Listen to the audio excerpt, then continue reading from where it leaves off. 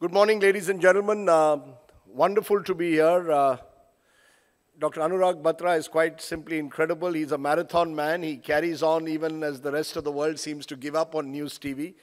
And to his great credit and that of the Exchange for Media team, that they are able to put together this event and make it bigger and better every year. So a big hand to Dr. Batra and Ruhail, Priyanka and the wonderful team at Exchange for Media. Thank you once again for inviting me here to deliver an opening address. I've been asked by some former colleagues to keep it very short, which I will, so that because everyone apparently now works to hard time and wants conversations to be kept, plus attention spans have become shorter. So I shall make every effort to keep it as short as possible. Elections 2024 in the age of hyperpolarization. This is an exciting time, some would say, to be a journalist. So I'm going to talk about the good news as always, but I'm also going to talk about the not so good news. It's because I thought that we should start this day of talking about news by being a little honest about ourselves and honest about television news. So I'm going to talk about the glass half full, but the glass that's also half empty. Ladies and gentlemen, it is an exciting time to be a journalist. That's the good news. Because we're entering an election, and what better time than this great festival of democracy across the length and breadth of a subcontinental-sized country to connect with our netas and, more importantly, the voters of this wonderful country. It's also the one time when generally even the most stingy news organizations do spend a bit on news gathering, sending their reporters to the ground, as a result of which ground reports for once can actually compete for attention with the studio babble that we hear night after night with the same guests in our studio. It is also for me a bit of a nostalgic election. It will be my 10th general election. Who knows, it could be my final one. The first one was 1989. It was famously the VP Singh election. It was a terrific election to observe. You know, we often believe that, or the younger generation believes, Indian politics started in 2014. It didn't. The 1989 election, VP Singh versus Rajiv Gandhi, was a classic Indian election. It was the pre-computer age, the pre-internet, the pre-mobile age. It was an age when you covered an election with the note paper and pen, or notepad and pen. You went back to office, typewriter, no pressure of breaking news. You could actually enjoy a long lunch with netas on the campaign trail. Actually, I'm a bit lucky because I still do that, which is why I called my program Elections on My Plate. Because I believe the best thing about India is the food. So you discover food through elections, but that was a quieter time. It was a gentler age. This generation is in some ways far more fortunate. Technology has made it that much easier for you to be in any corner of the country and uplink your story through a live view kit that you might have. And news is in real time. All geographical barriers have been broken. You could be in Sikkim one day, you could be in Kashmir the next, you could be in Kanyakumari the third, and you just have your kit, Mojo kit or live view kit, and you can uplink your story from any part of the world. We couldn't do that. So you're a lucky generation as we enter this election season. Now that is the good news. And that's where the good news, my friends, sadly ends. Let's turn to the not so good news. This election is taking place arguably in the most hyper-polarized atmosphere in newsrooms and outside. Make no mistake, that 1989 election that I spoke to you about Rajiv Gandhi versus VP Singh, was just as bitter and far more frenetic, some would say, than the elections of today. It was the classic election between the top dog and the underdog. But the interesting bit is it did not affect the newsroom. We gave almost as much space to Rajiv Gandhi as we did to VP Singh. In fact, dare I say, we gave more space to VP Singh because journalism in those days believed you must stand with the underdog, not with the top dog. That was the difference between 1989 and 2024. The journalists would come excitedly back to the newsroom after having covered a VP Singh rally because he was the new person on the block. As I said, elections were just as frenetic as they are today. In fact, it was the pre-electronic voting age as well. I recall an election in Mayhem, not too far away, here in Haryana, where ballot boxes were stolen, journalists were beaten up, television cameras were broken. So if anyone tells you it was a gentler age, it wasn't quite a gentler age. Sorry? But it was an age where I think somewhere down the line, journalists did not allow what was happening outside to affect what was happening in the newsroom. Now, as we saw a trailer in 2019, the newsroom is almost wholly monopolized at election time and, dare I say, round the year by the top dog, not the underdog. One man, one party, one idea. We talk as journalists of having a level playing field in every area or every other arena. Level playing field hona chahiye. How much do we attempt to ensure even the semblance of a level playing field in our own profession is a question that we must all ask ourselves if we have a conscience left.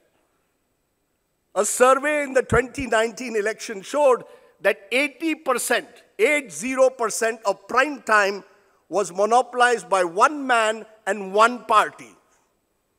Please show me a genuine democratic society where the news ecosystem will donate 80% of your time to one individual. Unless you want to be compared with a democracy or an autocracy rather, like Russia or a Hungary or a Turkey. India is not that. This is one of the world's greatest democracies, plural, diverse. If we as journalists cannot respect that pluralism and diversity, we do not deserve the respect or the status of being journalists. Then you might as well become a pamphleteer or a PR artist.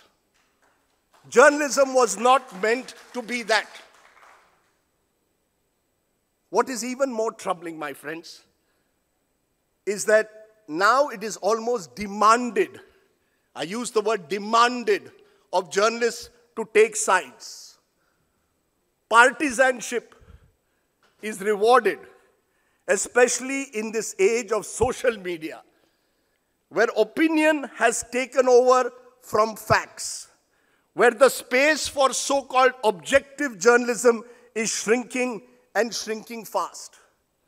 If you want your Insta clip to go viral, if you want your debate to be talked about, then whether it's on digital or whether it is on TV, if you want to get the maximum retweets, you are expected to say something controversial and as partisan as possible.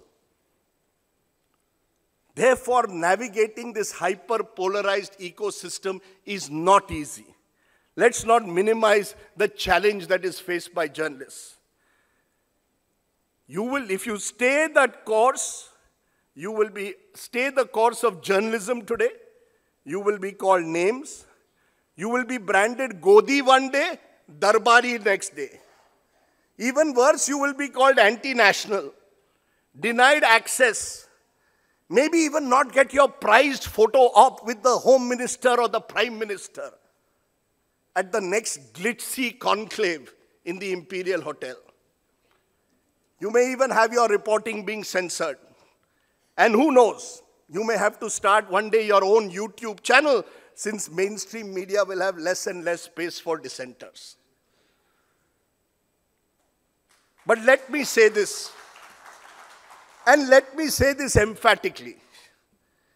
Even in this age, as one editor recently called it, the unease of doing journalism, I, strangely enough, remain a believer, which is why I'm still doing the same thing 35 years later that I was doing in 1988. Rajiv Gandhi चले गए, VP Singh चले गए, नरेंद्र मोदी जी को पहली बार 1990 में मिला था इन रथ यात्रा. And the one time recently when I met him, I told him, sir, आप तो वहाँ चले गए, हम तो वहीं के वहीं रह गए. But that is the job of a journalist. The journalist is the cockroach in the system. He's not meant to be the butterfly. I think many of us made that mistake and conflated our popularity on TV with suddenly becoming the butterflies in the system. If you can remain the cockroach, you can still stay in the system. I call myself a believer because I believe that journalism must take sides. But the side that journalists must take at election time in particular is the side of the Constitution and the side of your conscience. If you take the side of the Constitution and the side of your conscience, you can still do journalism. We have the Constitution, my friends, as our holy book. So tell as many stories as you can. Tell them without fear or favor. Hold those in powerful positions accountable.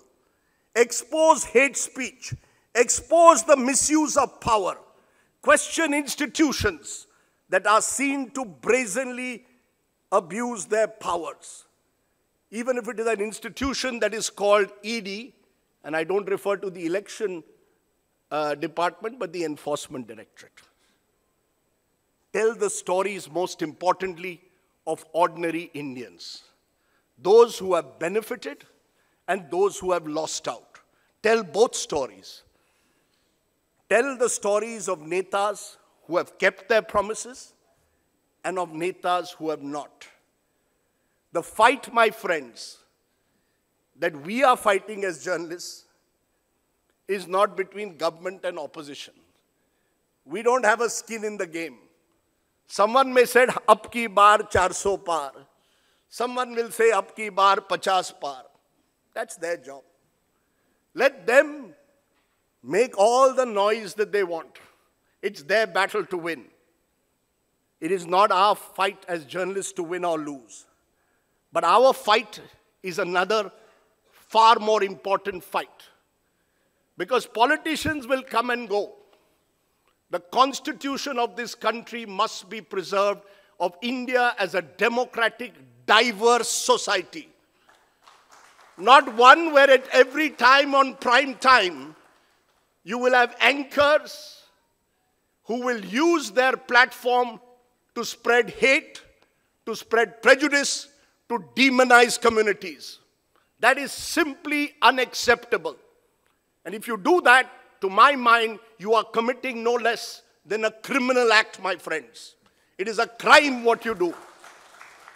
And if you look into your conscience and ask yourself and see sometimes the way you put your headlines and the way you put your top bands, ask yourself and wrestle with that C that I spoke about. Constitution and conscience will lead to the third C above all else, the one which should be most valuable for journalists, which is credibility. Ask yourselves, why have we lost that credibility? And if you can answer that question and sleep well at night, maybe you will find it easy to do journalism even in this hyper-polarized age. Thank you very much.